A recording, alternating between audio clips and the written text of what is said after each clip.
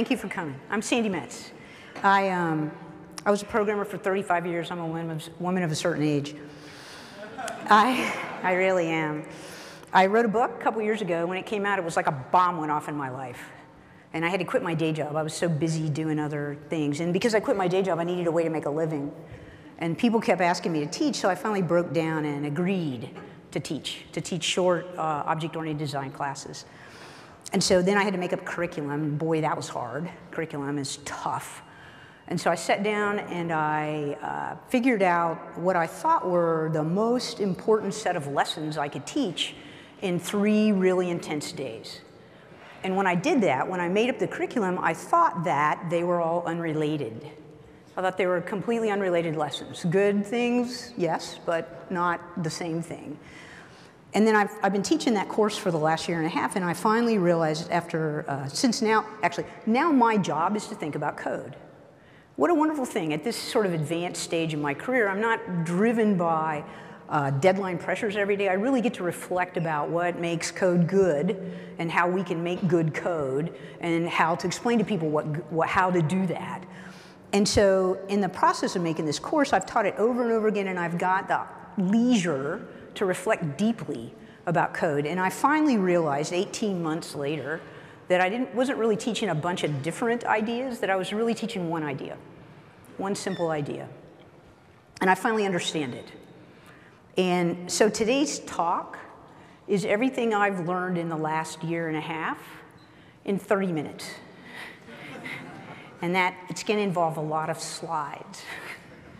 I calculate, by my math, I'm going to change slides about every 4.5 seconds once we get going. If you want to change seats now, it's not too late to move over to the sides. But if you're here, okay, you've been warned. All right, that's all I can tell you. So this talk's in 4 parts that's going to build up from the bottom. In this first part, after Pooter was published, it became really clear to me that it was surprising to me to find that I had a different idea about objects than many of the people in our community. And I was curious about why that was. And when I thought about it, I realized it was because, I decided that it was because I'm infected by small talk. I've been writing Ruby since 2005, and I have not yet written Ruby for as many years as I wrote small talk. Now, I say infected because it's funny on the slide, but really I think of myself as inoculated by small talk. I'm going to show you just one small thing about small talk today that will make it more clear how I think about objects. Here's the thing. This is all going to be Ruby code. It's that. Now, you might not be familiar with this. Right? There's a send method in Ruby that sends a symbol, that invokes the method named in the symbol, and that does the same thing. We also have this. You may be surprised to see that it is this, and it does the same thing. Now, what is one? Well, one is a fixed num, and what do fixed nums know? They know this, among other things, this list. And you can see on this list that we have that. Now, what this means about Ruby is that this is what's real. This is the truth at the bottom of all things. We're just sending a message to an object. That when you say 1 space plus space 1, that is a special syntactic sugar put on top of message sending. That's unique. This is normal. That's special. This is real. And this is just here so it'll look like math. Right? Doesn't really matter. They want it to look like math to make it easy because Ruby's friendly that way. Now, you notice on this list we also see that. And I don't have to tell you now, I hope, I don't have to convince you that I'm sending equal to 1 and passing 1 as an argument. When I do that, I get back this. Now, what is that? Well, it's the singleton instance of this class. And what does that class know? Well, it knows these things. And so now I'm going to ask you to believe the useful lie. Right? True and false in Ruby are a little bit more nuanced than this, but let's pretend, just for the sake of this talk, that true is just an object, and I'm going to deal with it by sending messages, and that Ruby behaves that way. I was unsurprised by this when I came to Ruby. right? True, sure, true is an object. It's an instance of true class. You send a message. That's how you talk to it. That's how Booleans work. I was unsurprised by that idea when I came to Ruby from Smalltalk, but I was extremely surprised by another thing about Ruby. And it was that Ruby had a special syntax for dealing with this object. It was very confusing to me in an OO language that there was a special syntax for this. This is a list of the keywords in Smalltalk. And no matter how many times you count them, there will still be 6. All right, here's Ruby. And if you look at that list, you'll notice, among other things on it, this thing.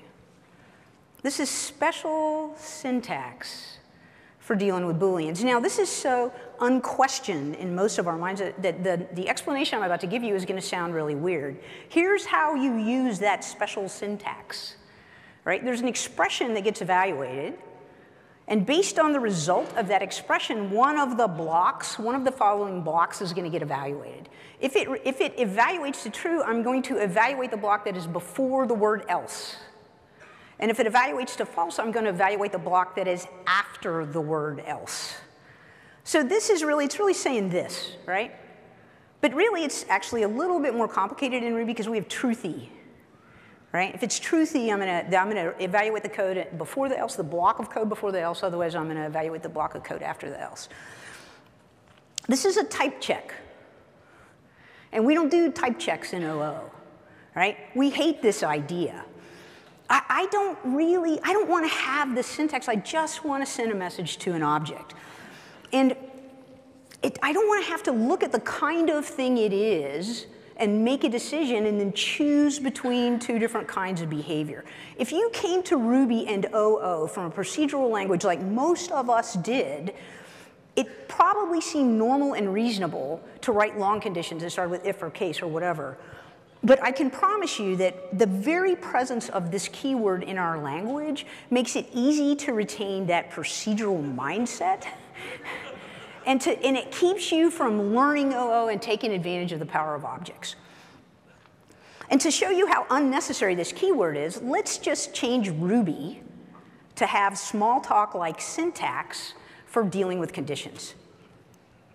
Message sending syntax. Here we go. First, we're going to have to break open true class, because I'm sure it'll be fine. And so I'm going to implement an API. The API is these 2 messages. I'm going to do if true and if false. So in true class, the if true method, now I'm taking advantage of the fact that all these methods take an implicit block. The if true method in true class is going to yield to the block. Now I'm going to return self, just ignore that for now. It'll be clear later why we did it. The if false method, if false's implementation, true class does nothing. It does not yield to the block. And so then once you see that, you can pretty much guess what has to go in false class. It's just the opposite, right? True is going to yield in the if true method. False is going to yield in the if false method. And so if you break the classes open and make this monkey patch, now you can write this code, right? If I got a true, remember that if true does the yield, so it'll evaluate the block. If I send that message to a true, if I send that same message to a false, nothing happens. And the opposite is true when I'm dealing with falses, right? If I send if true to an instance of false, it's going to ignore the block. And if I send if false to an instance of false, it's going to evaluate the block. It's totally easy. That's how it works. Now, it's not quite right because we really need truthy falsy, and that's so easy to do. Let's just promote this up to object. And I'll duplicate this code in nil class. Right? If I do that, if you write this code, which, by the way, was shamelessly swiped from Yehuda Katz, thank you, Yehuda, if you're here. Now I can do anything. Everything is true, and nil and false are false. That's all it takes. You don't need this special syntax. I can now replace this with that, and you can see here this is why they return self, so they can be chained together. And I can replace this with that. We do not need a special syntax in an object-oriented language to deal with Booleans. We can just send messages to objects. We can do the normal thing. Now, having shown you this, I am not suggesting that we do it. I'm not. Don't tweet that. I'm not. But what I want you to do is I want you to think about what it would mean to you. How would you think about objects if there were no if statement? What would it mean to you in your conception of how to write object-oriented code? The fact that I was trained in OO by a language that did not have an if statement made me permanently, irrevocably, and unrepentingly condition averse. I hate them. Right? I just hate them. I grew up without them. And here's a condition I really hate. We have an animal class that has a factory method find. It takes an ID that returns an object. If you pass it an ID that it doesn't know, it gives you back nil. If you happen to get an array, perhaps you don't even know what keys are in this array, you get this array, you call animal find on all the objects, you get back this list, and you start talking to them, kaboom. Right? And so before I go on, I want to concede that sometimes nil is nothing. And if nil is nothing, if you do not care about that nil, right here you can do this. You can throw the nil away. You can compact the array. And then when you talk to the objects, it all works. However, if you're sending it a message, nil is something. And what we have to do is we want to fix it here so that it doesn't blow up when the nil comes. Now, often what happens at this point in our code is that we put a condition right there. We add this condition. We do some, this is the most verbose form of it. All right? This is a case where I want to say no animal when there's a nil. This is like saying guest when there's no user logged in. This is that exact situation. So in this case now they all respond, right? I get the right list back if I try to talk to them. Now, but of course we're Ruby programmers and that's way too ugly.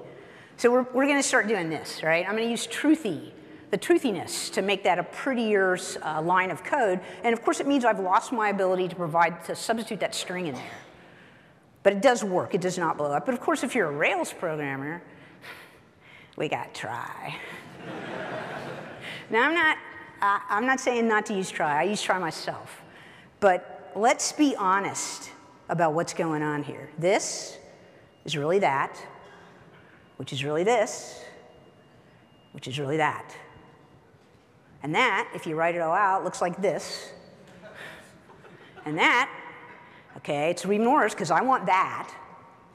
And that is this, and that's what I was complaining about in part 1. Right? But it's even worse. So this is a general case, right? Code to do some stuff, code to do some other stuff. Here it's actually worse because what we're saying is if I know what type you are, I will supply the behavior. Otherwise, I'll send a message. This is absolutely terrible. And the core problem here is because conditions always get worse. Conditions reproduce. If you put that string no animal in your code, what you're going to have is this, right? It's going to be all over. And the day you decide to change that value, you're going to end up doing a thing they call shotgun surgery. Right? It's everywhere. So I hate these conditions. I'm extremely condition averse. What I am instead is message centric. I don't want to know these things. I just want to send a message to an object. I want to send this message. And now the problem here, the root of the problem is that sometimes I get this object back. And it knows name, but then sometimes I get that other object back, and it does not. The objects on the list that get returned to me conform to different APIs. What I need down here is something to which I can send the name message and get back the value no animal. And so let's write the code we wish we had. If only I had something like that. If I had that object, okay, I would prefer, this is the first really high level idea, I would prefer to know about the name of a class, to know an object, than to duplicate that behavior everywhere. And so if I can create that object, here's how I would use it. You can bar it in right there, and if you do that, it'll change this list so that everything on it understands how to respond to name. All right, did this improve the code? Well, I just added a dependency. Awesome. Still have a conditional. That's all right. Despite the fact that I'm hating on them, it's still there. But something is better, and it's this. I no longer own the behavior. And that means all of this code down here can disappear, and I can do that. And now, thankfully, I can also do this.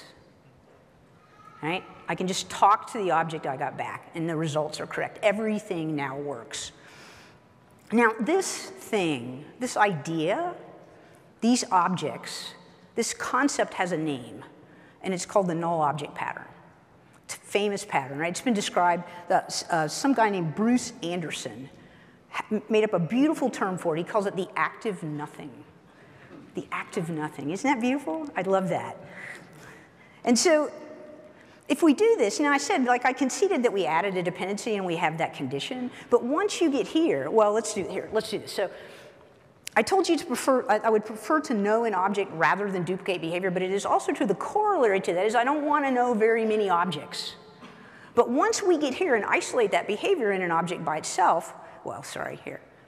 Okay, yes, I concede that we're doing that, right?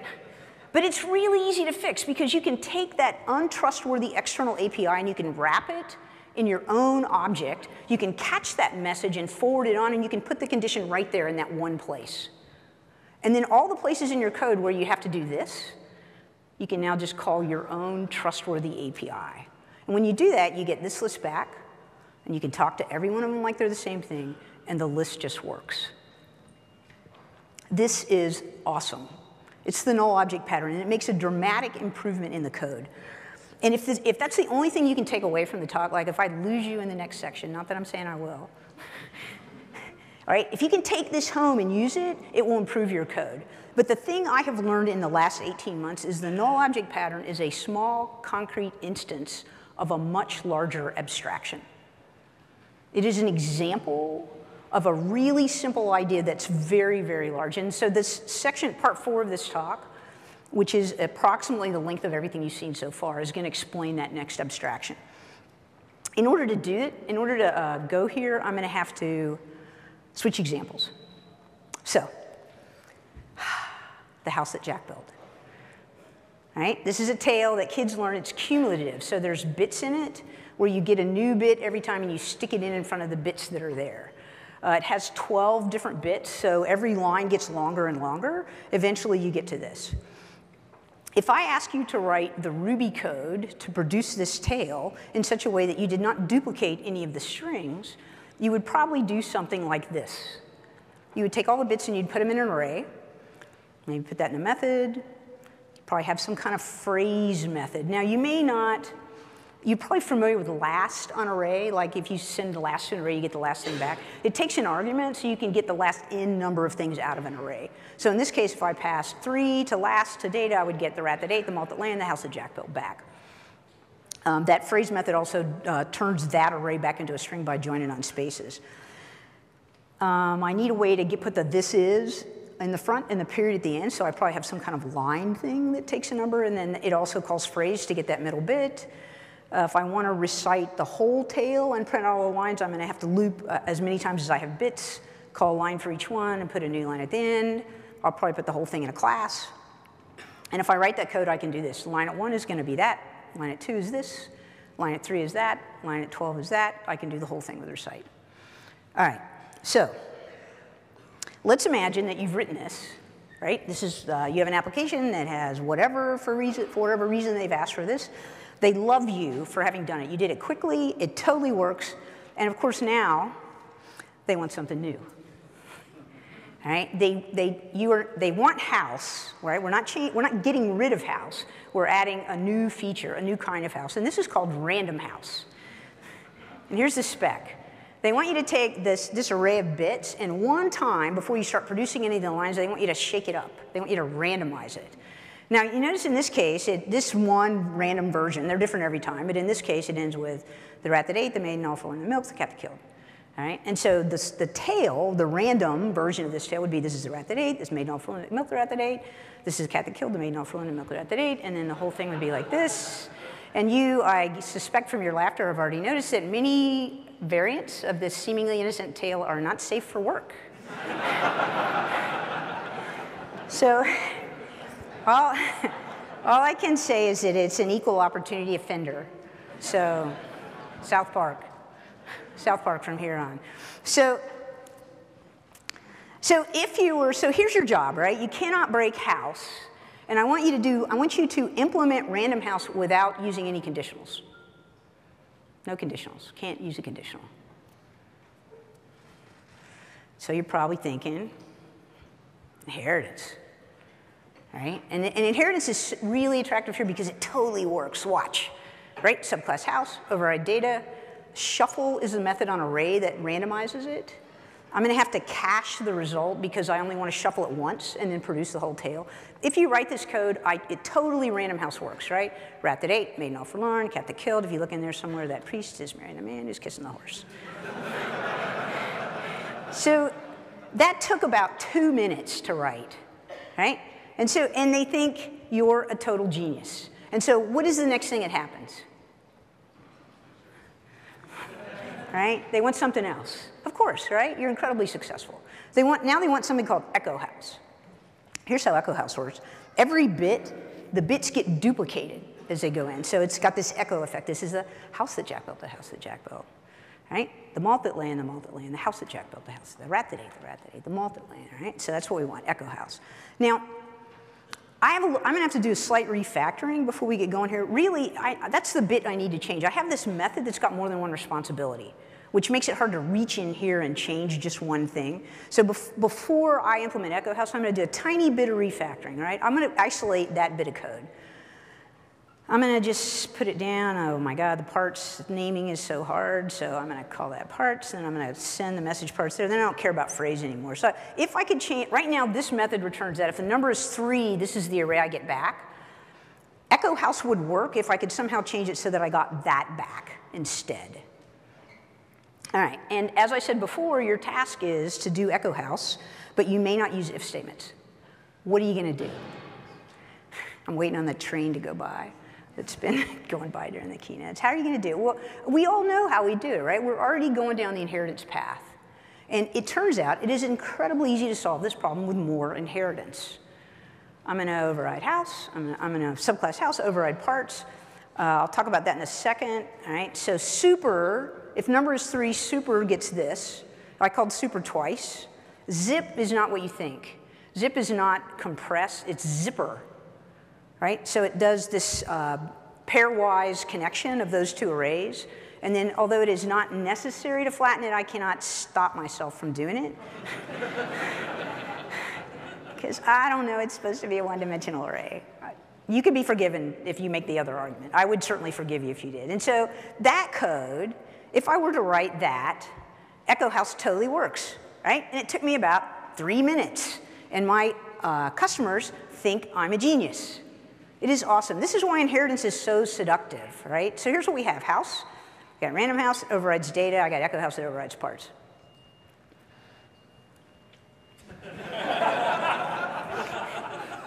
Can anybody guess? Oh, here it comes, yeah.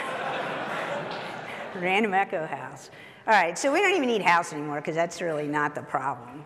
All right, so what are you going to do? You're screwed. And don't tell me, do not insist to me that modules is the solution to this problem. It's not, and I didn't have 100 more slides to prove it. Go write that code, right? It is, you can dry out the code, but it is not the real solution to this problem. It's just another form of inheritance. Here, once you get on the inheritance path, I want this sort of cross-pollination of 2 subclasses I already have. Just stop that. We are not using multiple inheritance here. It is not the right solution for this problem. I can override random house, I can inherit data and duplicate parts, or I can flip-flop it, inherit parts and duplicate data. All right? Now, both of those choices are so obviously wrong. They're so obviously misleading that when I go places and I see people who've encountered this problem, very often they choose neither one. They do not choose to duplicate some of the code. What they do is they choose to duplicate all of the code. And I am sympathetic to the contention that that is more correct. Right? They just override house and they copy it all down there. And there is a way in which that is more honest than putting it on one side or the other. Okay, so this is all, it seems so good and it has gone terribly wrong. Now, I want to draw you a picture, I think that will help illustrate exactly what's going on here. So this is a surface area house. This is not UML, it's just a little pointy thing, right? It feels like random house is that big and that echo house is that big, but really the truth here is that random house is that big, and it contains everything else that it did not specialize out of house. An echo house is that big, and it doesn't really matter. We can just throw house away. We have objects of this size, of this surface area. And if you come over here and you try to inherit from it, you get these things. You cannot get that. Don't we love effects? You cannot get it. And if you flip-flop it, wait for it. That's right. It doesn't work. And really, if you think, okay, what I want is multiple inheritance, it is not the solution to this problem. We do not want multiple inheritance. This is not what's going on here. And if you go down the inheritance path because it seems easy, don't compound your sins by going further down that path, right? There's a better idea here. All right, no, not that, okay? And the words for this is that inheritance is for specialization. It is not for sharing code. It is not for sharing code. It's a specialization. Now, we have this bargain that subclasses are is-a, right? That's the relationship. Random house is a house. And if I were to ask you, is random house a house? You would say, well, yeah, it's house, random house. Of course it's a house, right? So we fooled ourselves because of the names we chose. Names are incredibly important, and they can be incredibly misleading, right? Instead of saying that, instead of being trapped by our bad name, let's do this. What changed? It's really hard to glance at that code and answer that question in an instant. All right? And now we're going to do the next big pro tip. This is a paradox. You can reveal how things are different by making them more alike. And let's do that with this code. I'm going to make that method as much like this method as I can. I'm going to make these data methods as identical as I can make them. So first I have to get that out of it. I'll just put that in. I'll put the actual array in a constant. I'm going to implement data just to return it. So if I'm looking at the thing down there, now I can keep on doing transformations. Like, I could put that there. It's not necessary, but it would work, right? And I can take the super out on the bottom and replace it with data. Now, it's still a little bit hard to put your hand on the concept, but it's much easier to see what changed. We have to figure out what that thing is and give it a name. And I was lucky enough to teach with Abdi Grimm in the fall, and he suggested to the students who are dealing with this problem that we pretend it's rows and columns in a spreadsheet. Write them down like this and then label every column. What is the header of the column? Well, that's the class. I suck at names, so let's call that data. The interesting question here is, what is this? And we called the subclass random house. But this is not random. Like, random is an instance of whatever this thing is, right?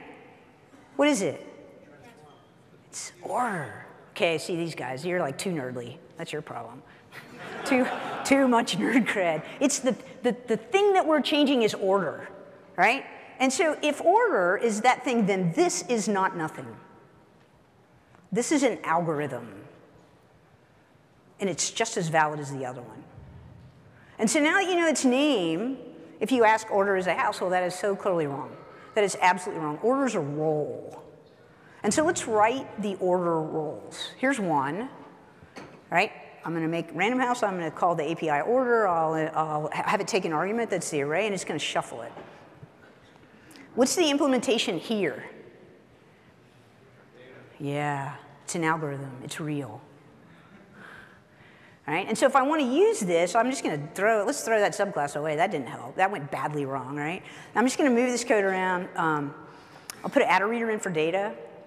And you know what's in that, so we can get rid of that. I need the space.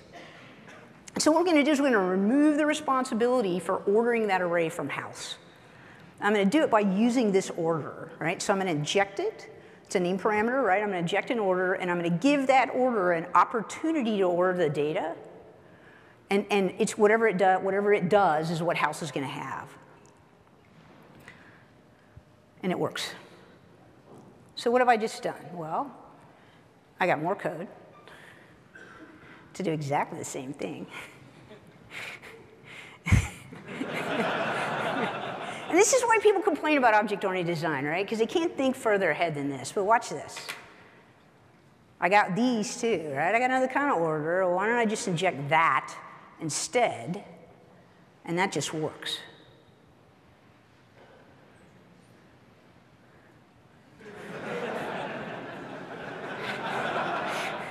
All right, this is composition. All right, we're trying to inject an object to play the role of the thing that varies. How are we going to do echo house? You totally know. You see the answer to this problem already, right? I need something to do this, and then I need another thing to play another variant of this role. And if I have these things, I'm going to inject them, right? We love dependency injection. I'm going to put this, OK, wait, here I have to do that again, sorry. It's got to line up. Kills me. So I'm going to keep the format, and I'm going to stick it way down here because I want to intervene in the most narrow part possible. Your mileage may vary, but I put it there when I wrote this code. All right? And so now, again, I have exactly the same behavior I had before I created these two new objects and injected them. But I can also inject the other one, and now I got echo house. So I've defined two roles, and they each have two players. And so let's, instead of getting line 12, let's just recite the whole thing. So here's the set of things I can do, right? I can get house, I can get random house, I can get echo house, or I can get random echo house. And we no longer have more code, we have actually less code, and there's not one bit of duplication in here. We've made this units of pluggable behavior. Before, when it was inheritance, it looked like this. But really, what we want, if there's a specialization, by definition, there's never just one specialization. The new thing is one thing, but the old thing that you're specialized is something, even if it looks like nothing. So you have to isolate the thing that varies. You have to figure out what it is. And that leaves a hole in house where you have to plug that stuff back in. Then you got to figure out what its name is. Here we call them order and format. You have to define that role. We made APIs for the order and formatter. And then later at runtime, somebody is going to inject the player. Here, wait, let's do that again, too. Sorry, I love it. It is really one of the few consolations in making talks, keynote effects. So this is composition plus dependency injection, and this is what it means to do object-oriented design. All right, understanding these techniques lets you find the underlying abstraction, and getting that abstraction right is going to dramatically improve your code. If you're talking to nil, it's something. Use the null object pattern. You're done checking for nil. OK? Stop it right now. Make objects to stand in for those nils and use those active nothings. Next, beware of inheritance. It's easy to begin with, and maybe you should use it to start with. But it's a knife that will turn in your hand, especially if the amount of code that you specialize is a small proportion of the class that you're subclassing. Be very careful if you use it, and be ready to switch to composition. It's not for sharing behavior. The bigger idea as we move out in scale here is there's no such thing as one specialization. When you see that you have a variant, it means that you have two. And you have to isolate the thing that varies, name that concept, define the role, and then inject the players. When you got started in OO, when you first started writing OO, it was really easy to see that real things could be modeled as objects, right? The chair that you're sitting on, the chair that you're in, the person beside you. And it didn't take long once you started writing code to figure out that more abstract things could be modeled usefully, right? Business rules, ideas, concepts, processes. And back in the beginning of this talk, I started with fixed nums and Booleans. And you might not have really thought, we're so used to those ideas that you don't really think of them as being abstractions, but they are not real. You cannot reach out and pick up a 6 or a true, right? But inside my app, that 6 and the true are as real as the chair. Now, numbers are an amazing abstraction, but then there's a way that the abstraction in numbers doubles up, and that's with 0. Right? We didn't have 0 for a really long time. 0 represented nothing. And before we had the idea of 0, there were things we couldn't do. And then after we had the idea of 0, that concept became polymorphic in our terms, right? We could use numbers in new ways once we discovered that the nothing in the number set could be represented by the symbol 0. So your applications are full of things like 0. Right? There are concepts that are abstractions that reveal their presence by the absence of code. I don't want to write a condition. I just want to send a message to an object. And if you want to do OO that way, you have to find those objects. And they're hidden in the spaces between the lines in your code. They seem like nothing, but they aren't. They're actually something always. It's true that there's something because something, nothing is always something. Thank you. I'm Sandi Metz.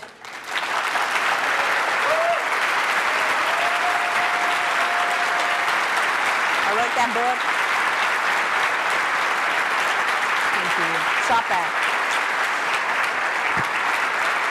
Stop. Okay, stop it.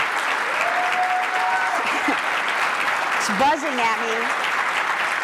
I'm writing a new book. Sign up to get on the list for the beta of the new book there. I'm teaching, I rarely get to teach a public course, but the course I normally teach privately in New York City. Sign up on my website if you want news about that. Of course, I have stickers, but even better, I got tats. So thank you again. Come and find me later. We don't have time for questions, so.